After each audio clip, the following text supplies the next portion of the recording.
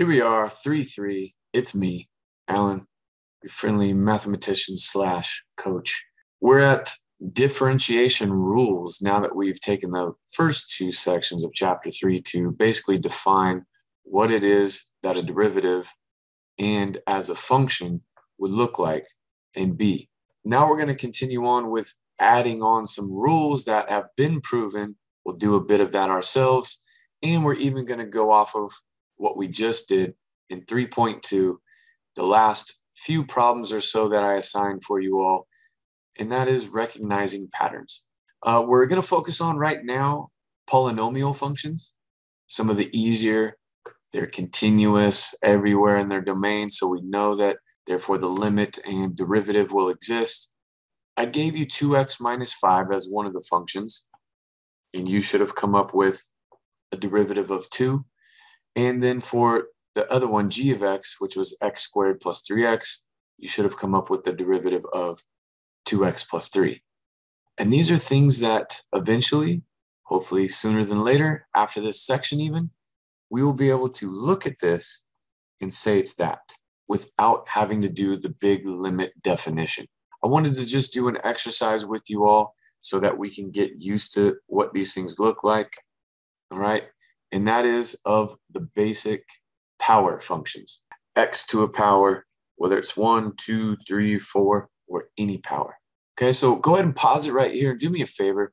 Do the limit derivative definition on each and every one of these until you find a pattern and think that you can just come up with the derivative of the next. Because our goal is going to be to try to figure out what the derivative would be for any form of x to the n.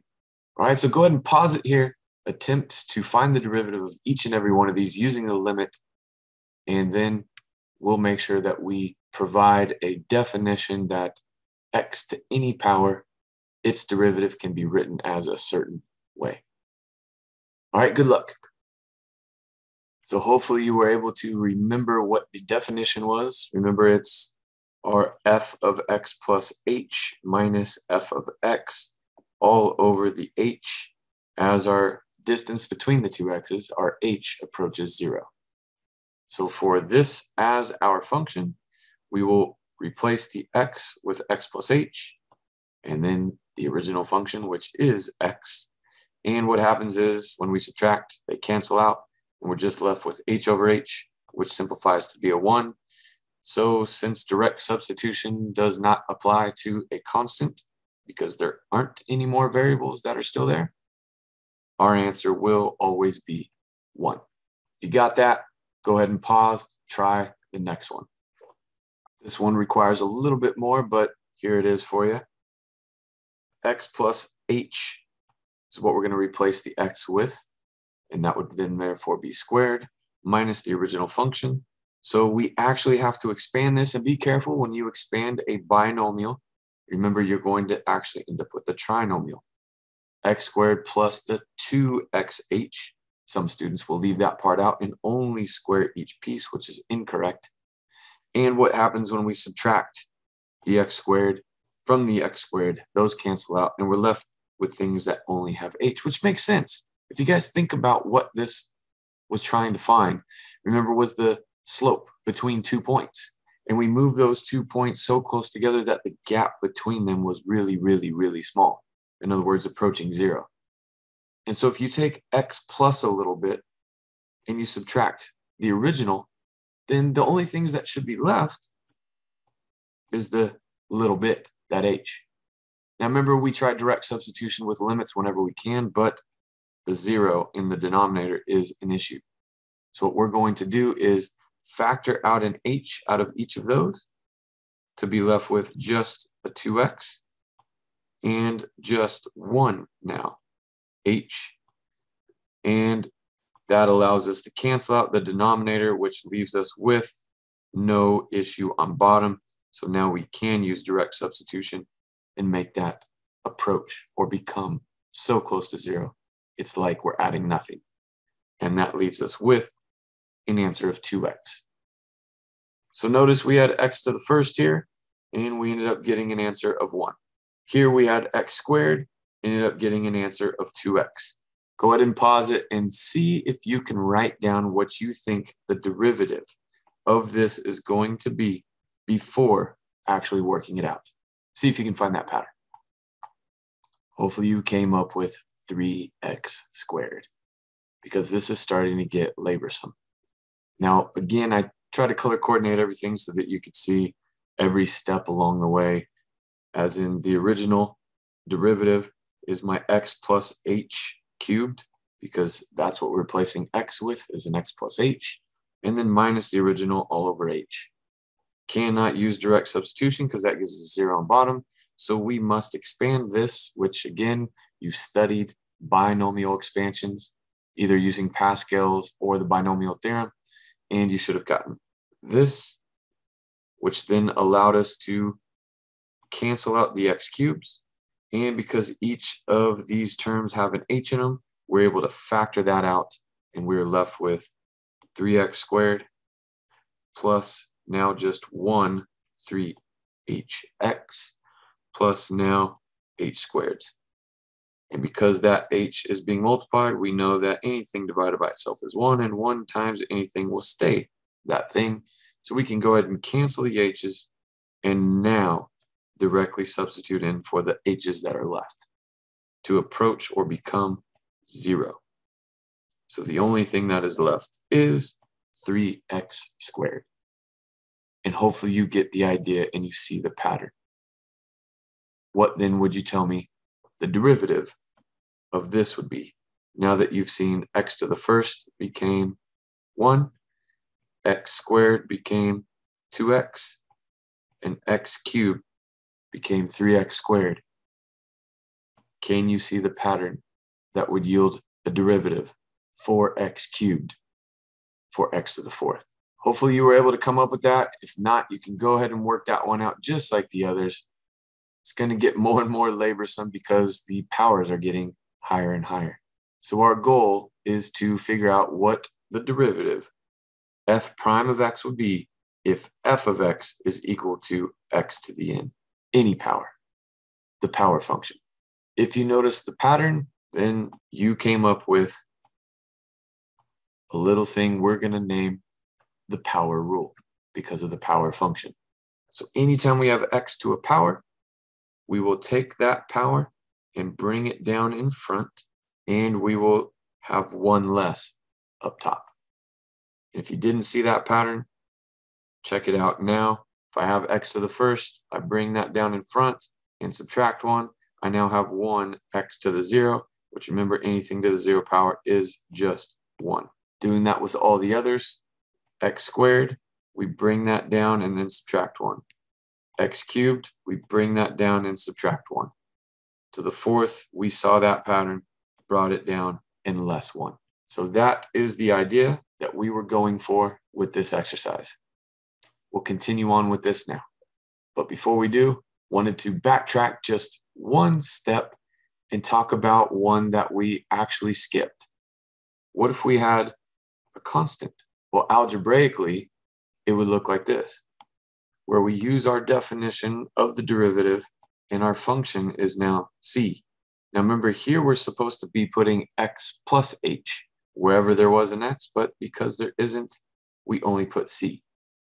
And so what this one ends up turning out looking like is, and it looks like we have an issue with that h on bottom. But remember, when direct substitution doesn't work, we did have the numerical, algebraic, and geometric way, which we'll get to the geometric in just a minute.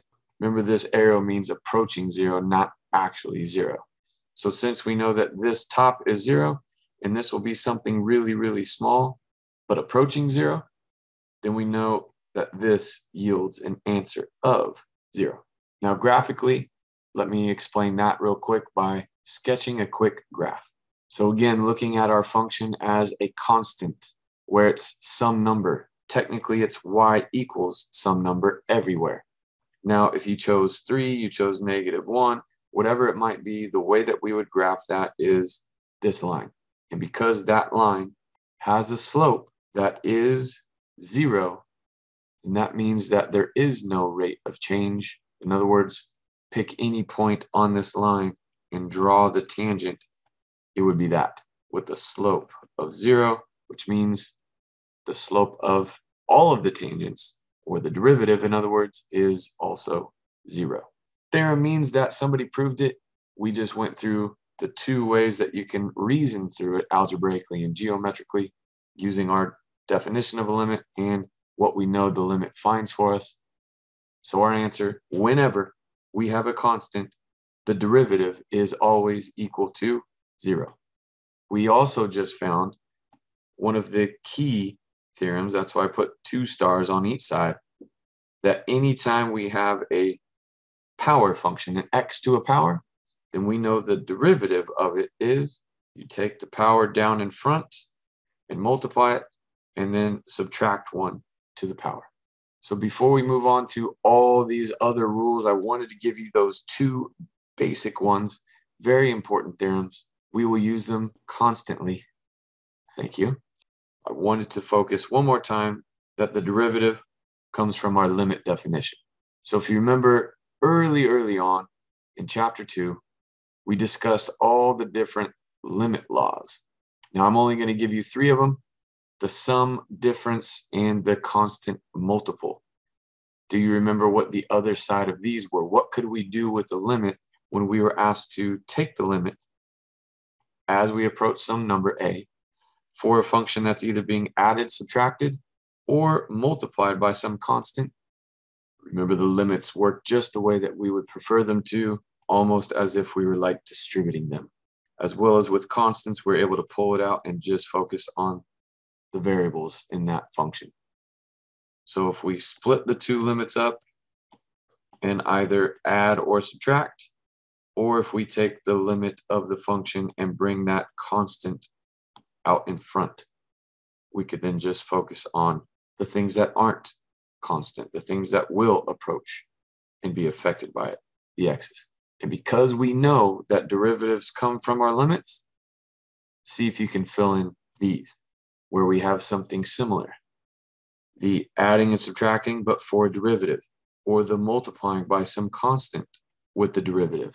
See if you can come up with the right side of these. Otherwise, here they are.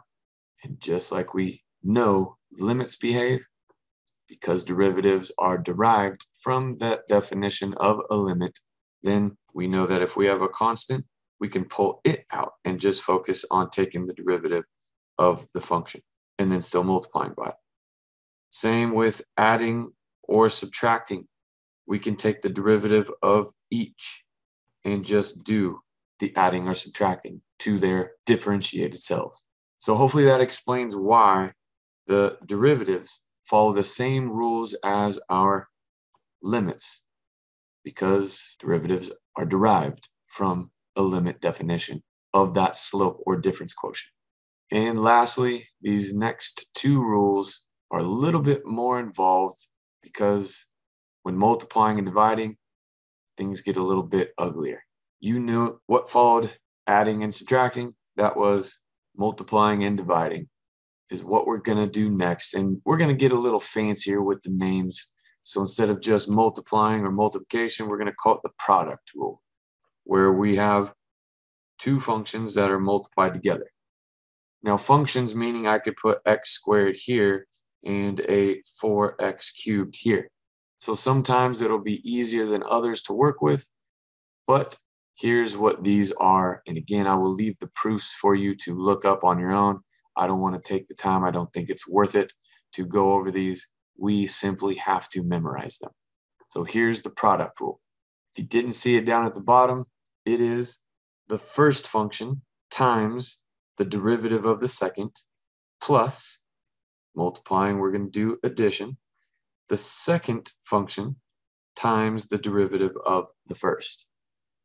So once again, the first function times the derivative of the second plus the second function times the derivative of the first. Unfortunately, yes, that is how we're going to have to take the derivative of 2 functions that are multiplied together. And you can guess that the quotient rule is even a little nastier because it has division bar, a fraction. And yes, we will end up with a fraction unless it can be simplified further. So using my hint down here, see if you can write it down. If not, here it is. Not our favorite, but we will have to use this throughout. Make sure that you start memorizing the product rule and this quotient rule, which is the bottom times the derivative of the top minus the top times the derivative of the bottom all over the bottom squared. Don't forget that part. Be surprised. A lot of students do forget it. Remember, you're dealing with a fraction. You're going to end up with a fraction unless you can simplify it to cancel stuff out.